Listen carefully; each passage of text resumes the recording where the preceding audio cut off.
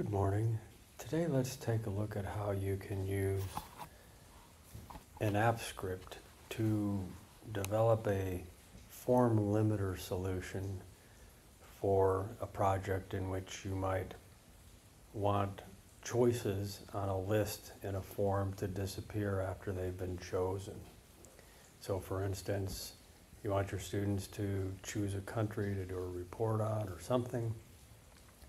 And once a country is chosen, you don't want the next student who fills out the form to be able to choose that same form. So here's a copy of this that I've put together. And you can see I threw together a list of countries. And what I want to be able to do here is when a country is chosen, I want it to disappear from the list. And one thing I want you to notice right now, the list is not in any particular order. It's not in alphabetical order. We're going to clean that up when we build the app script. So the first thing we need to do is to build our form response sheet, because the work we're going to do with this is going to actually be on the form response sheet. So let's start with that.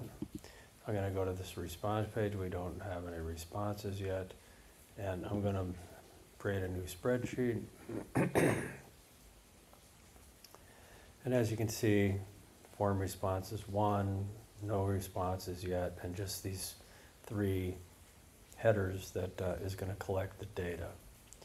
So in order to do this, we need to build a sheet. And actually, I've also done an app script to build the sheet that we use to set up this data. So let's start with this by going to app script under extensions menu.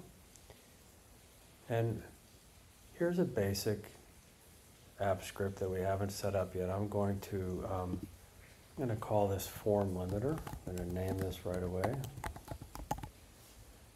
And then I think let's start by, first of all, getting rid of the function that was in there.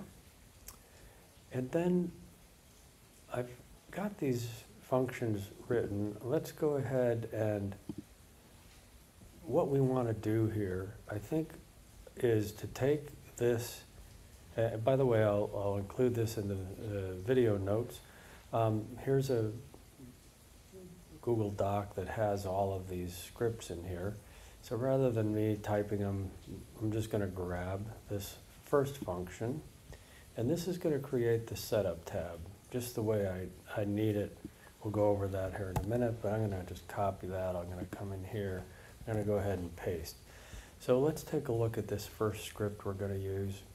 And in this case, I'm going to rename this. I'm just going to call this lists, because I want to create a sheet. So let's take a look at this. Here's the spreadsheet. Get the active spreadsheet. We're going to insert a new sheet called lists. And then I wanted to format the header row. So here's the header. I'm going to make it bold. I'm going to have wrap on it, middle, vertical alignment, center alignment. I'm going to freeze the first row. And then I'm defining cell A1, B1, C1, D1, E1, and in those cells I'm going to put this following information. So let's go ahead and get this done.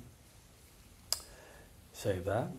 And then this is the first time we're going to be running this script in, or any of these scripts, in this project. So it's taking it a moment, but we're going to get prompted here to authorize this script. Go ahead and do that. And yes, this is me. And yes, I'm going to allow this script to do these things. Now it says it's done. Let's go over to my sheet and check. Well, sure enough, it has created a sheet. In this sheet, it's created a sheet with my country, like number of choices, and then these actually, in this cell, this formula, is going to calculate the number of times that a country is chosen,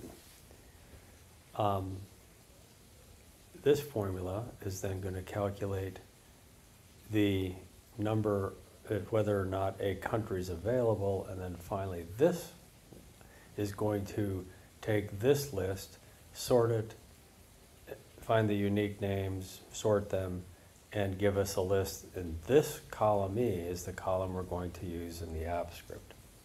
So let's go ahead and first of all paste in our countries.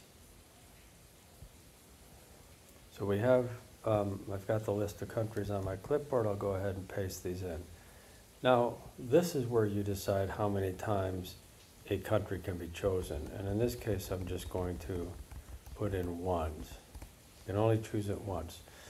You can see here this formula is doing its magic, number of times chosen 0. So what's available right now is all of these countries, nothing's been chosen. And finally in this one, because we're sorting this list, now I've actually got the list in alphabetical order, which I would have preferred, but didn't type it that way. So now that we have done our setup sheet, we can go ahead and put this away. Our next step would be to find and add the form limiter script itself. And I have a couple of different ways you could do this. One requires you to get the item IDs of each one of your items. And you can do that with a script like this and actually create a sheet and collect your form IDs and item IDs. But in this case, a little simpler way to do it is this. We're just going to take note of which position the item we want to update is in on the form. And I'll go ahead and copy that one. Come in here. I'm going to add another script.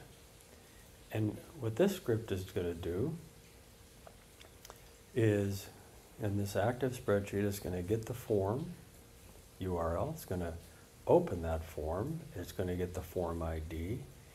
And we have a constant here, the countries. We're going to get lists E2E. So let's take a look at that. That's going to be this list of countries right here. We're going to get those values. And then we're going to create an empty array. And we're going to take this countries, that's everything on this list. And for each one of those, we're going to clean it up, make sure there's no trailing spaces or anything like that. And then we're going to push it into this clean countries list, which is this empty array.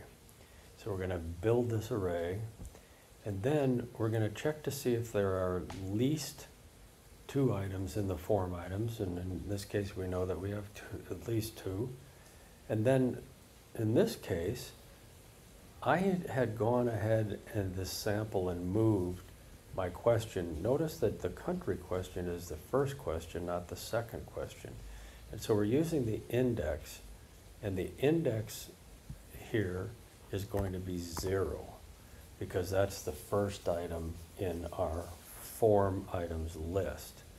And then we're going to take that country list, which is that first item, and we're going to use the data from the clean country list and fill that data. So let's go ahead and save that. And let's go ahead and take a look back here. So right now we have all of our countries in here. And what we'll want to do is check and see if our update form function is working, and we'll do that just to make sure there's no errors. Let's go ahead and run it. Nothing should change here because, well, actually what you should see change here is we should get an alphabetized list now. So let's go ahead and see if that runs. I think we may have to authorize again because we added some new things this is doing. It is doing a couple of other things, or at least one other thing. Now let's take a look at the form, and sure enough, you can see Belize, Costa Rica, El Salvador, and that was not the order it was in. So we know that part's working.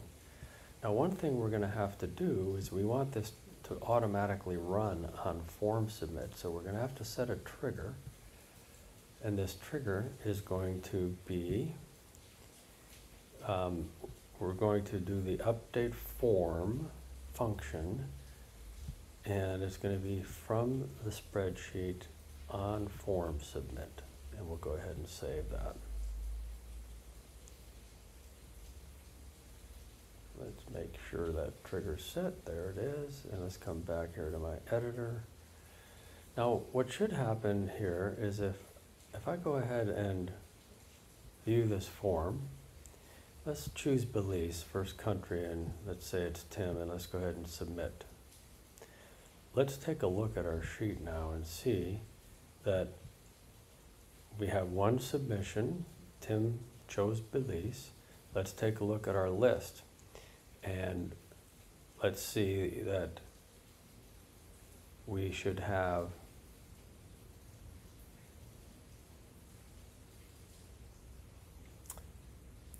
seen Belize disappear from this list.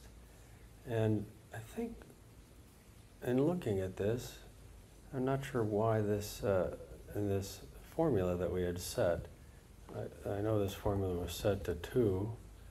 That should have, let's see what else is, B2,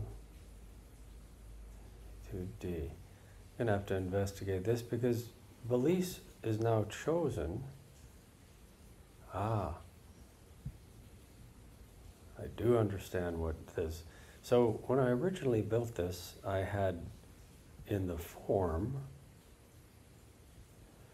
I had the name of the student first and then the country. So my formulas are a little bit wrong. I'm gonna have to clean that up. So this would be, if the length of A2A, count if form responses C2C is equal to A2A. Well, this isn't C, this is actually B. So I need to fix this. This is B2B, okay? And that was where our error lay. This one is just looking at this data, it's not looking at the form response, so I think that we're good with that. Yeah, I had changed the order of the form items. So now notice Belize is no longer part of this list. It disappeared from the available list because here it's saying if this number is greater than that number, we're going to make sure these are available. In other words, they're on the usable list. So let's come back here and run the update form function again, and then check and see that on our form, sure enough, Belize is gone. So let's try submitting this again. Let's submit a new response. Belize is gone. Let's try Costa Rica, and this is John, and submit. Let's go and check and see if we, yep, there we go. Now we have this working. Costa Rica is no longer available, not going to be on the list. Let's go ahead and see if that automatically updated with our trigger. Sure enough, Costa Rica's off the list. El Salvador, Sioux, submit. Double check, yep, El Salvador's off the list. It's been added here. And let's go ahead and see if El Salvador is on the list. Sure enough.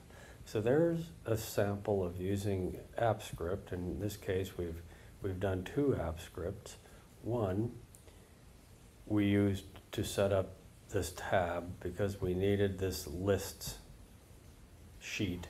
And you could set this up manually, of course, but I wanted to see if I could build that with an app script. And secondly, our second